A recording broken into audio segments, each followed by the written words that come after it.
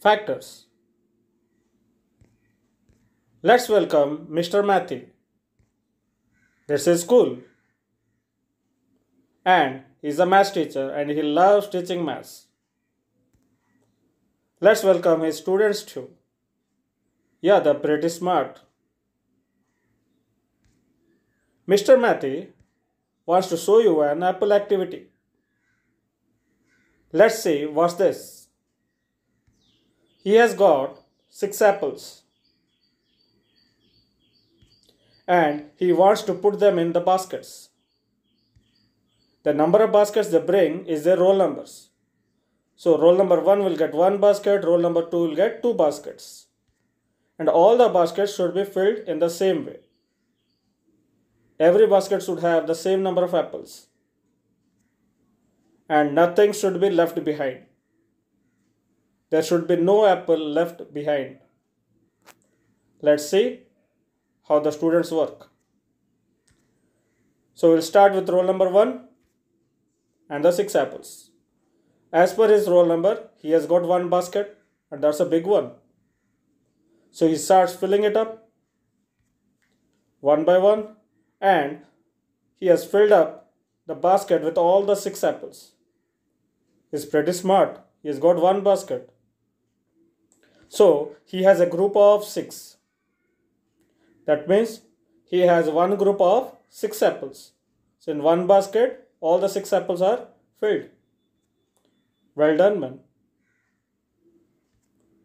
Next, it's the turn of roll number 2. As per his roll number, he has got 2 baskets now. So he starts filling up one by one and he fills up the 2 baskets 3 each. So in each basket, he has 3 apples. So 3 plus 3, 6 apples. He too had done it. So he has got now 2 groups of 3. Yeah, pretty good. Next, chance of roll number 3. 3 baskets.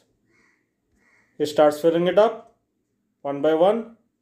So more 3 are left out, more 3 baskets are there. So each one will get to 1. So in each basket, he can fill 2 apples. So 2, 2, 2. All are same. Good. So he gets 3 groups of 2 apples each. So in each group, there are 2 apples. Like that, there are 3 groups. Yes. Very good. Now it's the turn of roll number 4. Now he has got 4 baskets. So he starts filling up one by one. Oops. Now there are 2 apples, but there are 4 baskets. Now they cannot be filled up because the number of apples is less, but the number of baskets are more. So he is left with 2 more apples. Oops. So what to do? So he cannot finish this activity. Let's give the chance to roll number 5. Now he has got 5 baskets. He starts filling up one by one. Again, one more is left out. So he is left out with 1 apple. The same thing. He could also not finish the activity because 1 apple is left behind. Nothing should be left. So he could not finish the activity. Now it's the turn of roll number 6. 6 baskets, 6 apples. So each basket has 1 apple. It's easily done. He too is smart. So he has 6 groups of 1. So each group has 1 apple. That means each basket has 1 apple. So 6 groups of 1 apple. Excellent. Now it's turn of roll number 7. 7 has 7 baskets. But problem, only 6 apples. But 7 baskets. So 1 basket is left out. And there are no apples to fill it. So he could not do it. By seeing this, roll number 8 and roll number 9, they too are in a trouble because they have more baskets than roll number 7. So these 3 also could not do it. So we see here, these 6 apples could only be done by roll number 1, 2, 3 and 6, but could not be divided by 4, 5 and 7. They could not do it. So we can say that these 6 apples could be grouped into 1 or 6, either one group of 6 or 6 groups of 1. Similarly, either 2 groups of 3 or 3 groups of 2, but could not be grouped into 4, 5 or 7.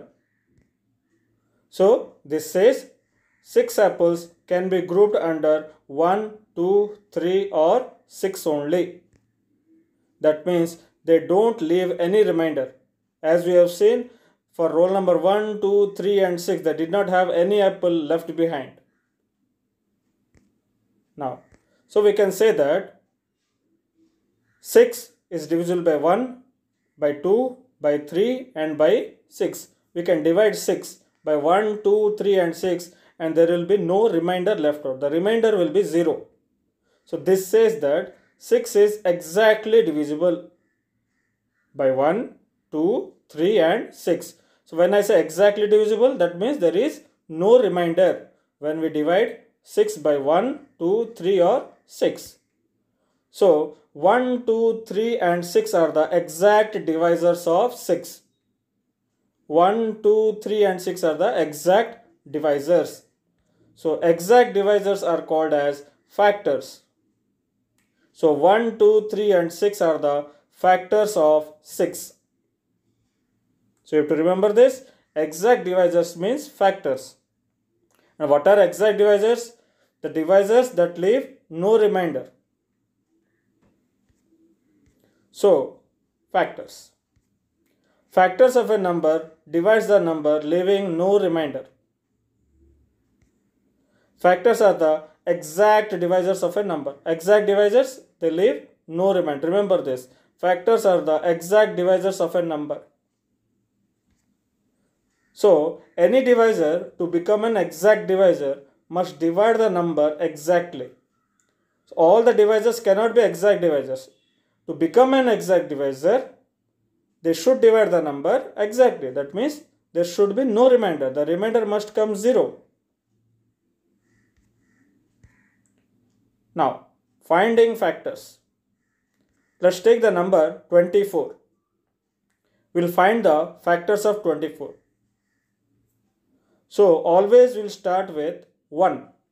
As you have seen in the activity, if I bring one basket, I can fill any number of apples in that. So, since here 24 are there, so 1 is the best one to choose. So, we'll start with 1. So, one group of 24. Next, I can do it with 2. So, 2 groups of 12. 3 groups of 8. 4 groups of 6. We can see 2 times 12 is 24. 3 times 8 is 24. 4 times 6 is also 24. So, we are getting the 24 answer. Next, if I try with 5. Now, 24 is not divisible by 5. So, we'll try with 6. So, 6 times 4 is 24. So, 24 can be grouped into 6 also. But already we have now 6 4s are 24, 4 6 are 24. Both are the same commutative property here. So we need not write it. So what you have to remember, once you are getting the same number again, see here 4 times 6 we have already written. So 6 is again coming. So no need to write it. So you can just leave it like that. Now here you have to stop our multiplications. Now 1 multiplied by 24. So 1 group of 24 or 24 groups of 1. 2 groups of 12 or 12 groups of 2. Like that 3 groups of 8 or 8 groups of 3. 4 groups of 6 or 6 groups of 4. So this says that 1, 2, 3, 4, 6, 8, 12, 24. All are the factors. So the factors of 24 are 1, 2, 3, 4, 6, 8, 12, 24. These are the factors of 24. So let's see more about factors. It says that 1 is the factor of every number. As I've said, 24, all the 24 I can keep it in one group. So 1 is the factor of every number.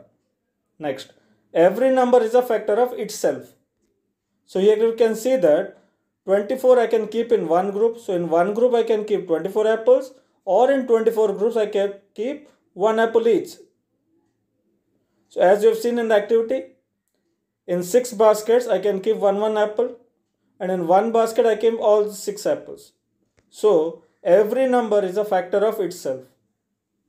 So 24 is a factor of 24, 5 is a factor of 5, 6 is a factor of 6, like that. Next, factors of a number are always equal or smaller than the number.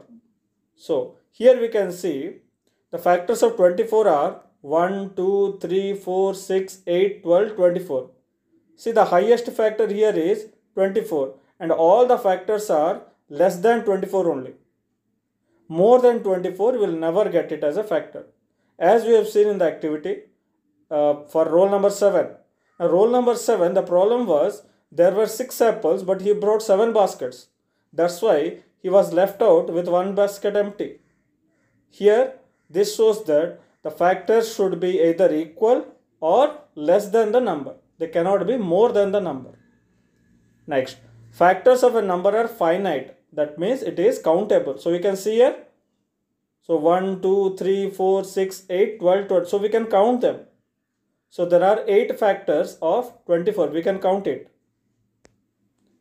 Next, the numbers multiplied to get a product are the factors of the product. Now we can see here, let us take 3 8s are 24. Now when we multiply 3 and 8, we get 24. That means 3 and 8 are the factors of 24. 3 and 8 both are the factors of 24. Similarly, 4 and 6 are the factors of 24. 2 and 12 are the factors of 24. 1 and 24 is also factors of 24. So let's repeat it again. First one is 1 is the factor of every number, and every number is a factor of itself. Factors of a number are always equal or smaller than the number. And factors of a number are finite. That means we can count them. The numbers multiplied. When we multiply two numbers and get an answer, that's the product. These two numbers, what we are multiplying, are the factors of the product. So, things to remember. To find out the factors, what are the 3 important things? First one is multiplication tables. We should be very good at that. Multiplications. And divisibility rules of numbers. Now divisibility rules mean how we'll know whether it is divisible by 2 or by 3 or by 5 without actually dividing. That one you have to remember. Next is all the division methods. If you are not able to remember divisibility rule, you have to learn the division methods properly. Thank you and keep exploring.